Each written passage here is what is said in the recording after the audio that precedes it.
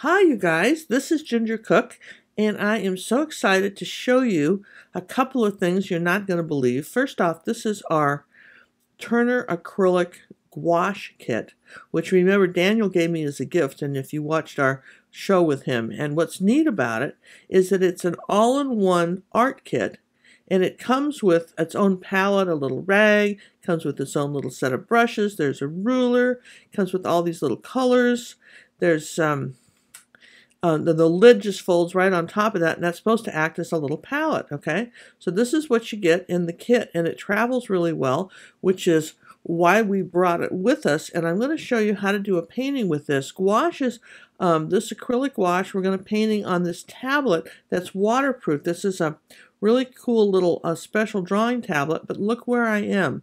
I'm in the Bahamas, and what we're going to be painting is our view out at sea.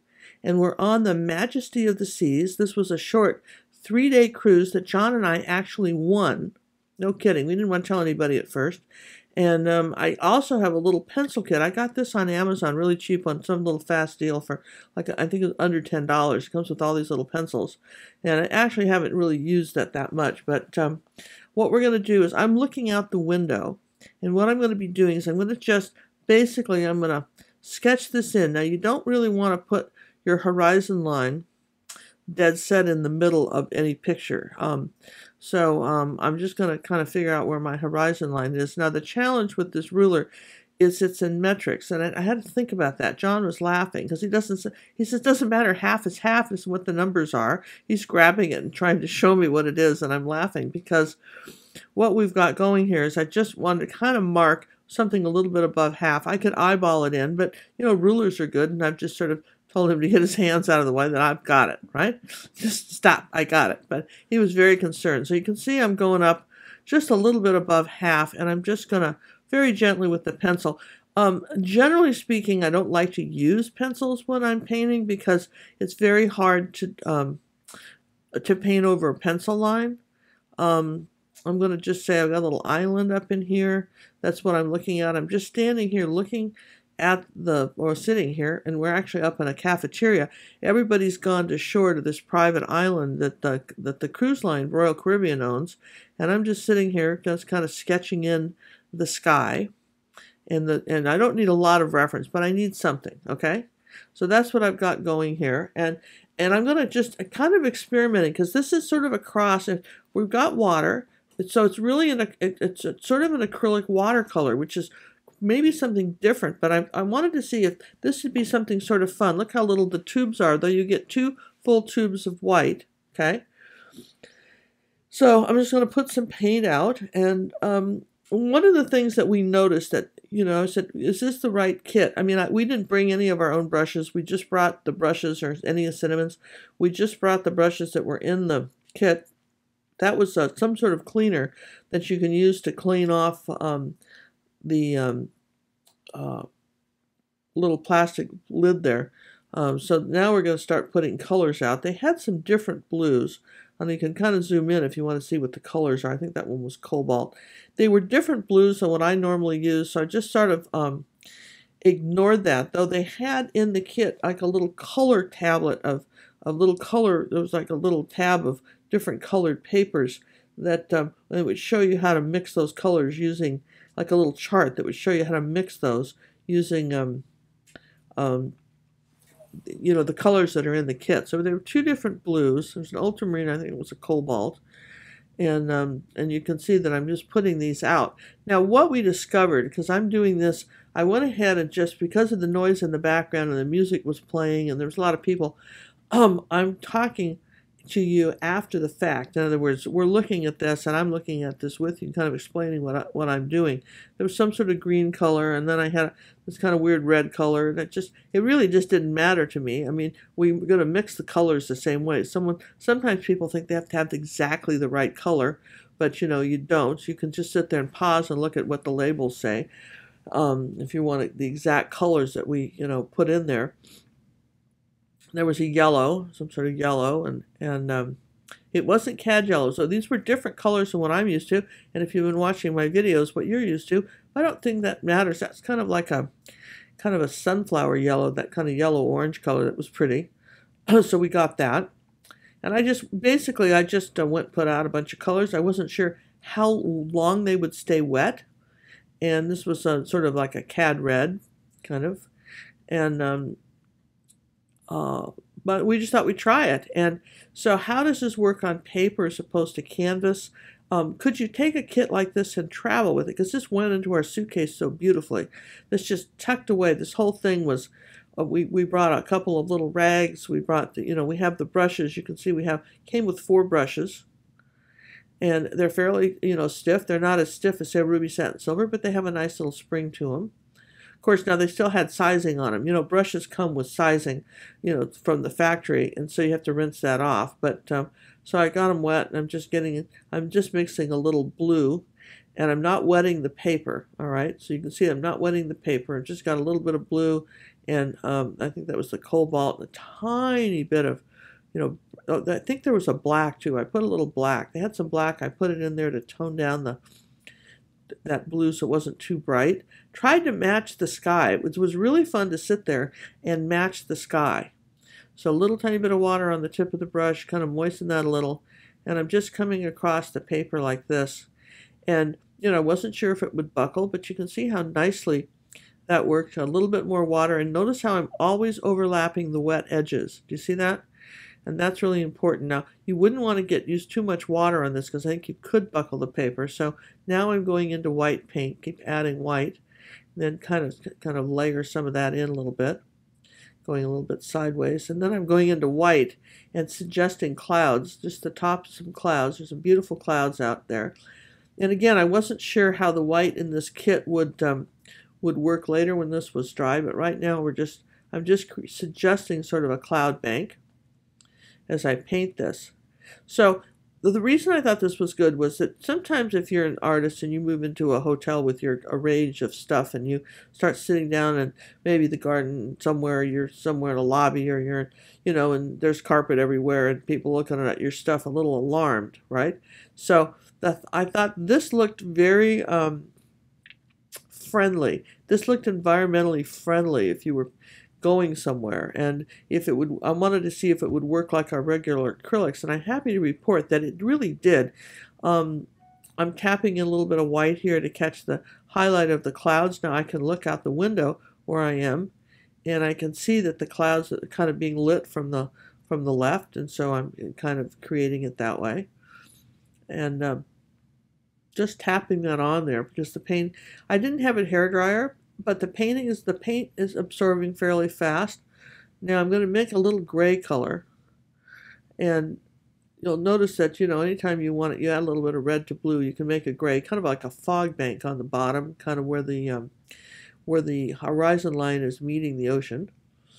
And that's a line that has to be fairly straight. This is why I had the ruler too. You want your horizon line.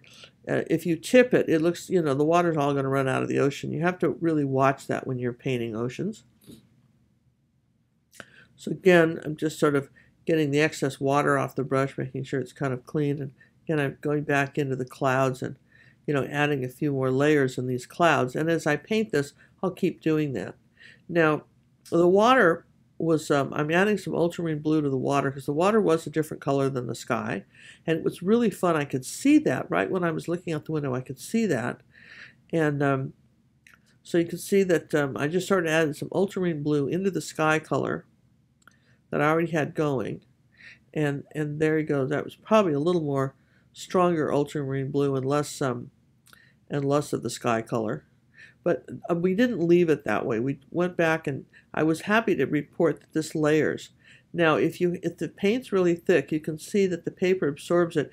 If it's you can do washes in the sense that just like a watercolor, you can add a little bit of water to the. This is paper now, not canvas. So with paper, you can add a little bit of water to it, and it will stain and be a little bit lighter. But as I got closer to the island, this is the reason I went into the greens.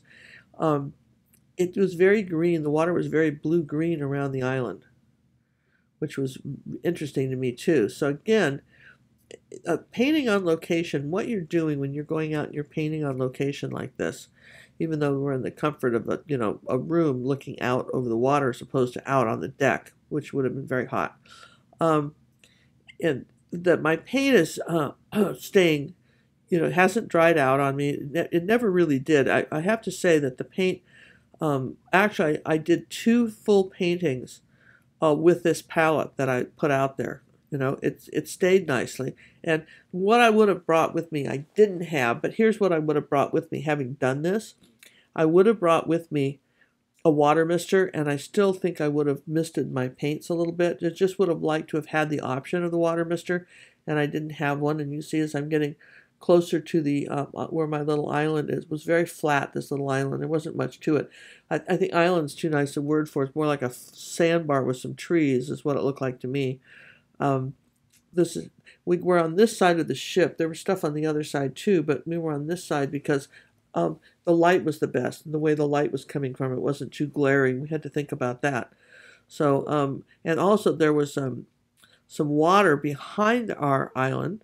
And generally speaking, in most ocean scenes, now this is interesting when you're painting water, in most ocean scenes, the water toward the horizon is more of an ultramarine blue color. It's slightly darker, okay? So, and then it kind of blends back out. So there you go. There's our horizon line. And the horizon line is always, just to clarify that, the horizon line is where the sky meets the water if there are no mountains, or in case of an ocean, it's where the water, the land, is where the sky meets it. So you can see that John's kind of moving the camera around now, trying to see what all we're doing. I'm coming back here, and going back to a little more white paint. Now that's had a chance to set up, so I'm adding a few more little light touches to my clouds. And this is the first time I've ever tried to use gouache. Never tried to use it at all. And the colors are very bright and clear and very pretty. I'll say you that. And this is a nice sketch. That's what I would tell you. This is a beautiful sketch, like a painting sketch. And if you're traveling, I think this is a really good kit to take. Because it doesn't take up a lot of room. You can paint with it. I would probably still bring, now here's what I would bring extra now that we've looked at it. I would bring the mister bottle, and then I would bring for sure a couple of my ruby satin silver brushes that I really like. I like these, and they were fine, but I still would have brought my other brushes because, I like it's like a comfortable pair of shoes. I like painting what I'm used to. But you don't need this is really very easy to paint. It's very soft paint. That's what I tell you. It's very soft. And you see we're adding little short, long strokes. And notice that the strokes on the water are all going back and forth. Water's generally level. And it was a very calm day. There was really no surf or anything.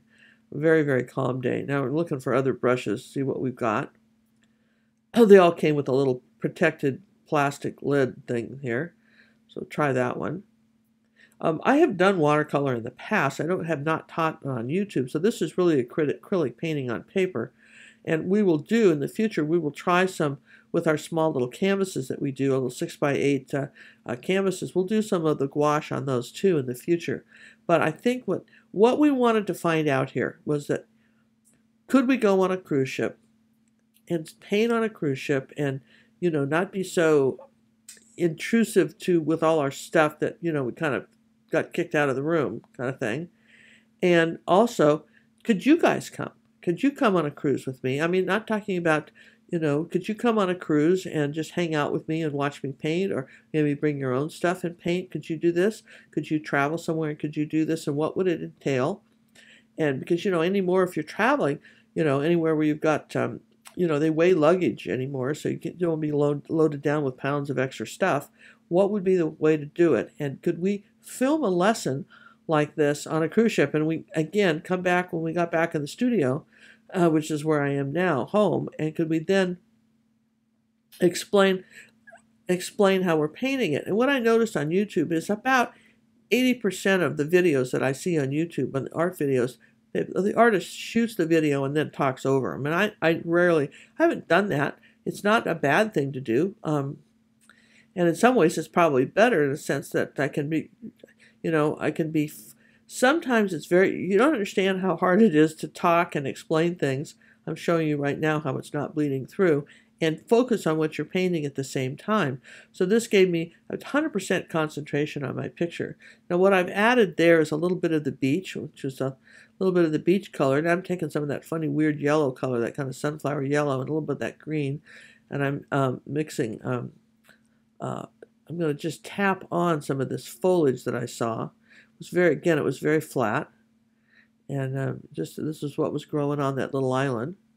Let's tap that on there like this, and that brush was definitely kind of a squared off brush, and this is fine. I mean, this worked just fine, and you'll notice it's an up and down tapping motion.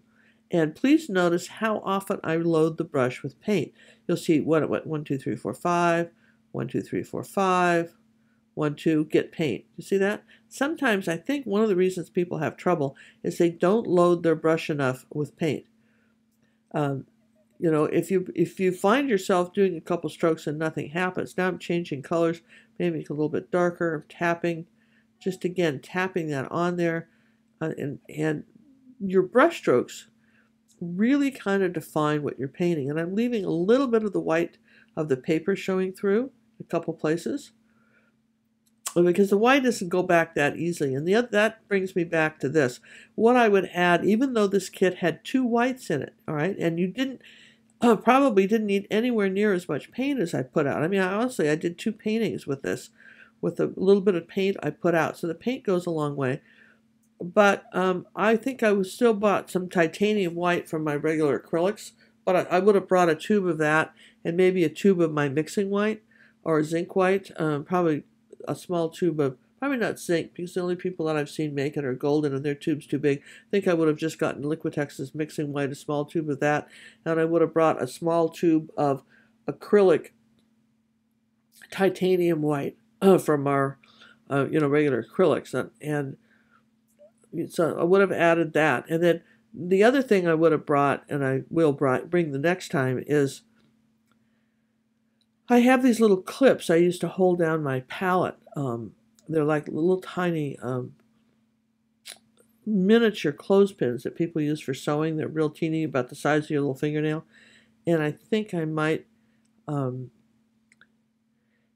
have, put those on the edge, so that the paper didn't want to kind of lift up from the palette, from the tablet. But I didn't want to. It dried really flat. So impressed with how it dried. Really so impressed with how the whole thing dried and how the whole thing looked. Okay, so now I'm going ahead and I'm putting some little bit of rocks. I've got one that's some brown. I'm putting a few little rocks out in the ocean. They were there, and I'm kind of looking out the window, and I see that there's these little tiny rocks. Notice at the bottom of the rocks it's flat, because the water's coming right up to them, right? See that? The water's coming right up to those. So, all right, so then you've got to remember to rinse your brush between colors. And here's the thing. Make sure you've really wiped it off. Well, I had a rag in my lap.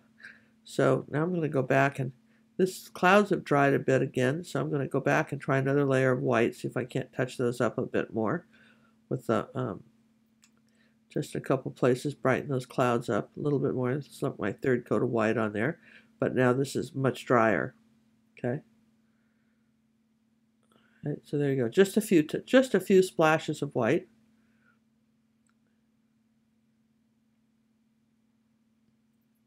We had some people come up at the time and talk to us about what we were doing, and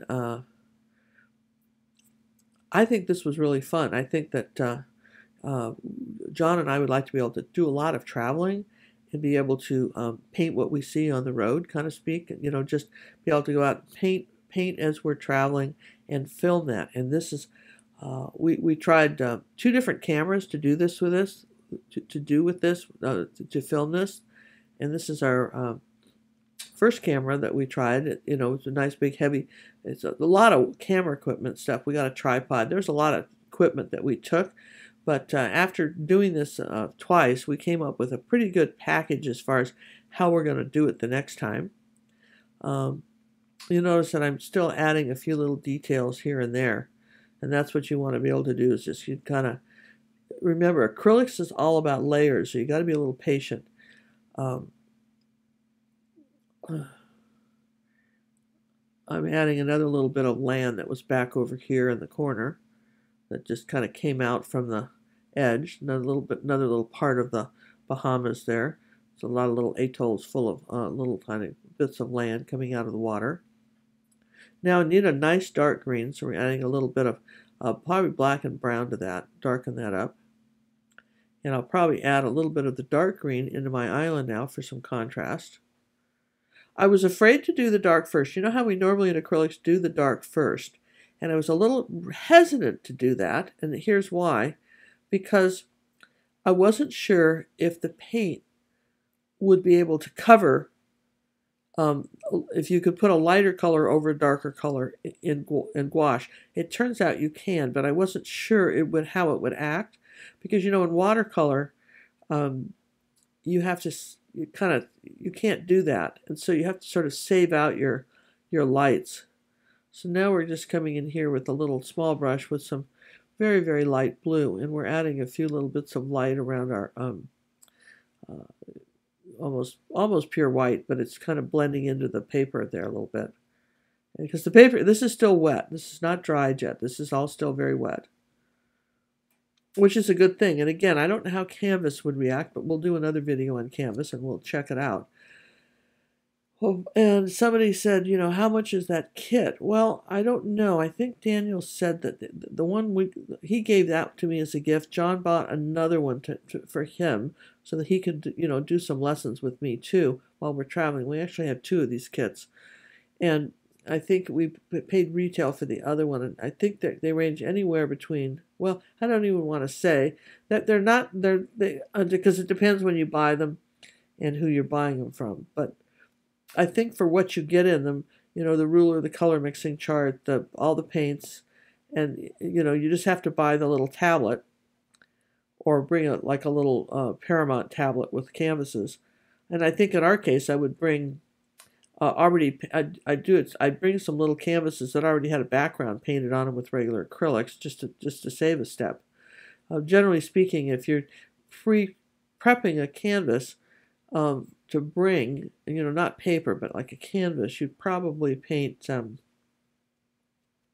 either dark. I'd have some dark brown ones and some kind of light yellow ones and maybe a light blue one or something like that. Just something with some paint on it. Maybe light beige would be good too, just sort of kind of in neutral, but still had some paint on it to grab. Okay, so you can see where I'm looking at the island, and I'm just adding a few little bits more green in that one little center, bringing that down, because I just want the light color is the beach, and then bringing some light green down here like that. There you go, so we've got that little bit right there.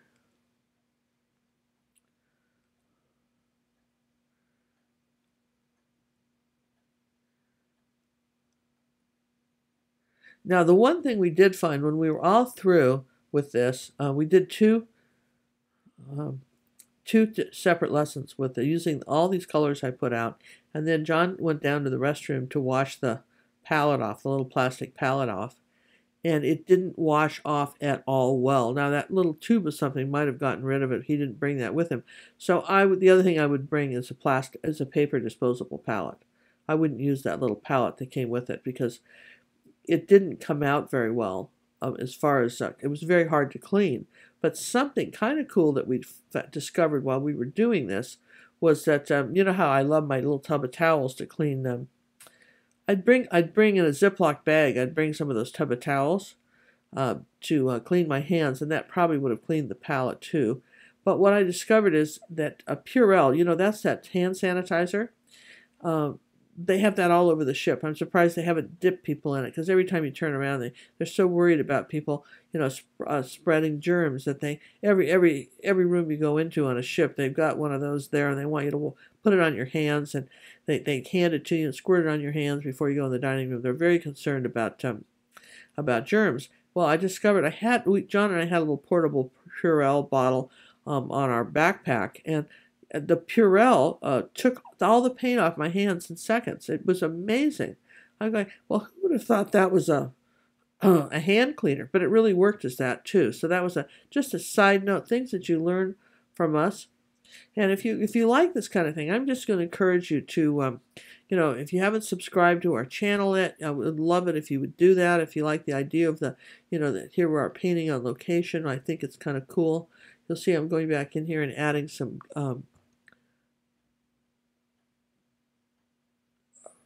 darker tones to the clouds. Because remember, I'm sitting outside looking at the clouds. I'm looking right out the window at them.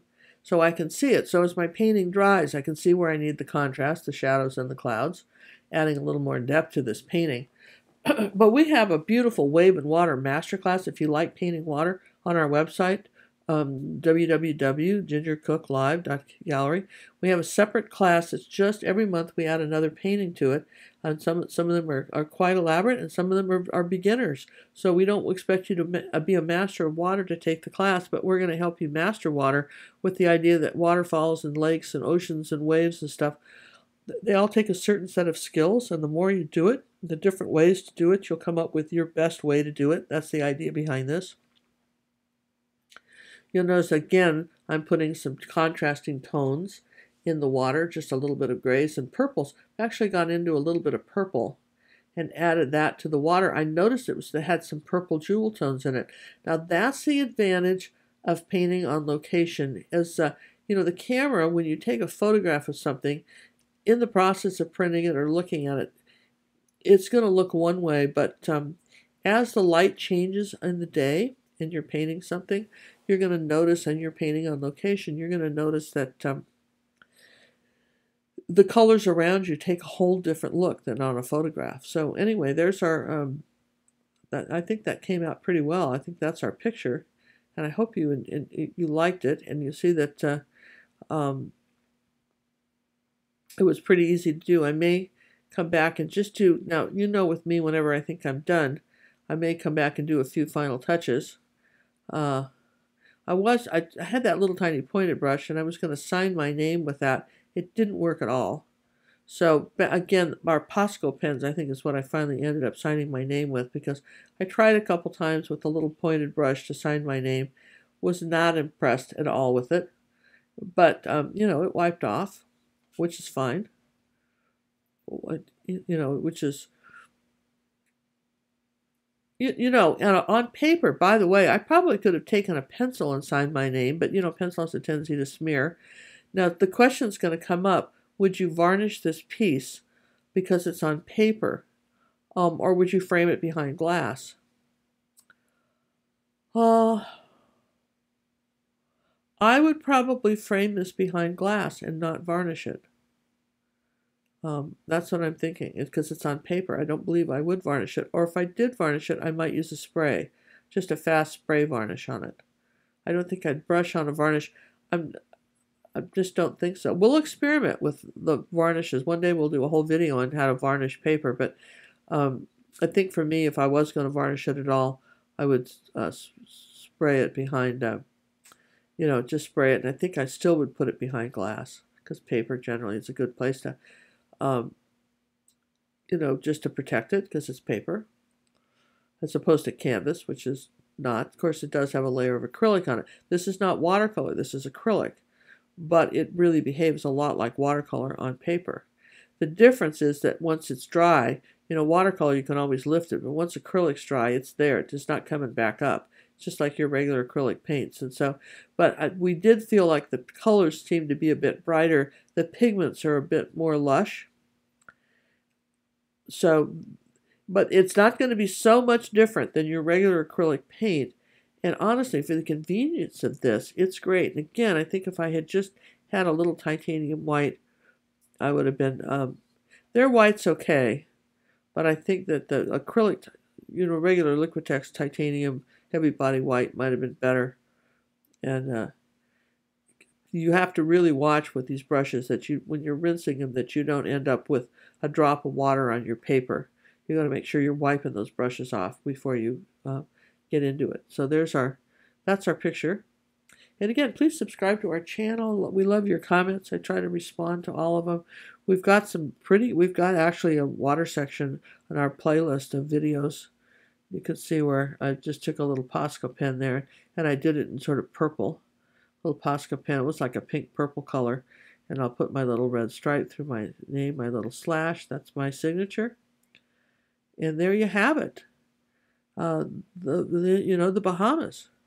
A little island in the Bahamas from the deck of the Victory of the Sea. This was a 3-day cruise out of Florida that John and I won over the Columbus Day weekend, and we wanted to just go out and sneak out there, and we drove 17 hours to get there from Houston in the car, and we got right on the ship, and it was a fun weekend, and we bring this island to you. Hope you guys like it.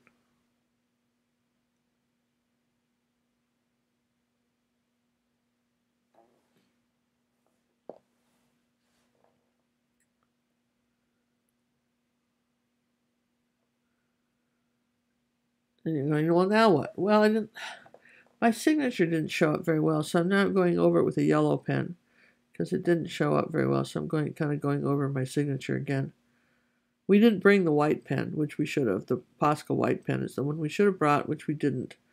Well, note to self, bring Posca white pen for signing, the fine point. Posca, that's great. Bring that. And I pretty much think I'm done here. But you know me, I'll sign it and I'll go back and look and then do something. But I'm kind of looking at this out the window. So how fun is that? And I think you could have a great book of memories of your trips.